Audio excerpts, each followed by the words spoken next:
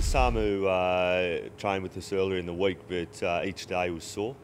And we didn't think it was anything more than a cork, but we had a scan on him yesterday and it looks at this stage he's got a little nick. And given that he hasn't trained and we don't think he'll get to the game fully fit, we felt best to withdraw him.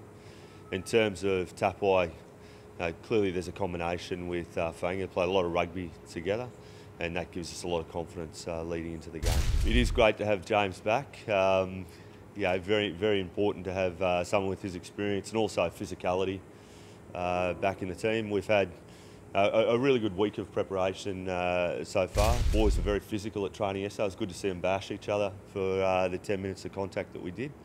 And for us, whilst that's part of a team element, I think you need someone in the forward pack that's willing to lead the way.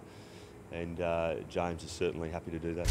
Yeah, look, I love playing New South Wales anytime. I made my Super Rugby debut against New South Wales, so these are the biggest game of the year on the calendar for me. I think it's a huge game, especially at home at Suncorp. Now that you play home and away each year, the ones that you do play at home are special, and there's that sense of rivalry, the history involved with the clash, and it's just always they're probably sometimes not the most prettiest games, but they're a game that we all enjoy to play. These games don't come down to individual battles for me. It's about the team playing the team, and that's all that is the focus for us. It's not about individuals or anything like that. It's about Queensland playing New South Wales, and hopefully, if we do everything we can and do everything right on Saturday night, Queensland will get the victory.